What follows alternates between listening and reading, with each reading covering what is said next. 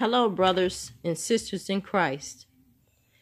I'm coming to you today to tell you of a dream that the Lord gave me on March 30th, 2018. I dreamed that I was in a grocery store and received a phone call from a woman. She said her name was Lori. She said, "I need you to pray for us because there's a report of a storm coming and their store was not being protected."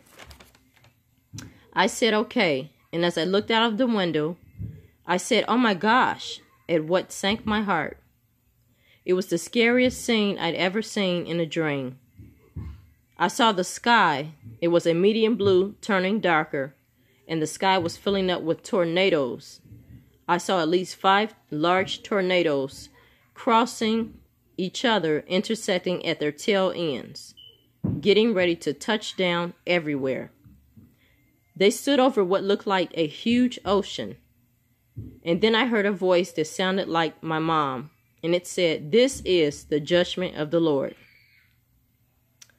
I jumped up from my sleep at 7 a.m. to write this down, only to have the Lord tell me that He wanted me to go back to sleep so that He could show me the rest of the dream. I fell back asleep, and it seemed like I went into another scene, but the same dream. I told a woman, "Let's go in the basement," because I looked out of the window and saw the tornadoes had gotten much closer to us. So we went into the basement where there were people, mainly younger people, and I told them that they needed to repent, and they did. That was the end of my dream. I strongly believe that the Lord's judgment is coming soon to the church, body of Christ, if you will. And this is a strong warning. God is wanting to give His people to repent and return back to our first love, and to be doing what it is He called us to do, so that we will be spared from this particular judgment that is coming really soon. I pray that whoever hears this message, that you would share it, and I pray that if you are not saved, that you would repent and give your heart to the Lord. And if you are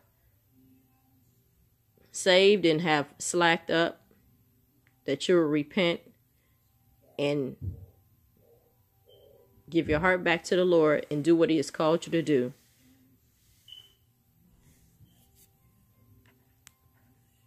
Have a blessed day.